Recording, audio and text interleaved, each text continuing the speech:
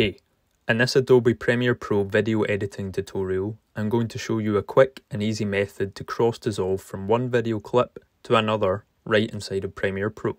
So here in Premiere Pro, we have two video clips on our timeline. You want to make sure that they are sitting next to each other to begin with. So we've got this first clip here, and then I've got this second video clip here. Now I want to fade from this shot here into this shot here. So I'm going to drag this first shot up onto video layer 2 and find the point where I want to do the fade. So if I'm wanting to fade here, I'm going to drag this second video clip underneath the first one and pull that along to where the playhead is.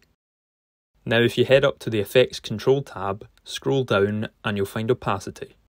If you click on the Add or Remove Keyframe option and add a keyframe to your clip, and then scroll across with the playhead, and we'll take this number from 100 down to 0, which should add another keyframe to where the playhead is.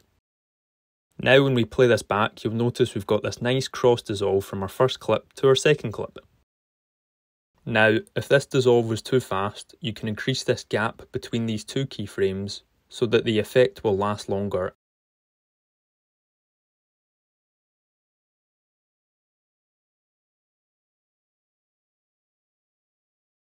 And vice versa. If you wanted to speed the transition up, then all you have to do is decrease the gap between the two keyframes in order to get that quicker fade. Thank you for watching. Goodbye.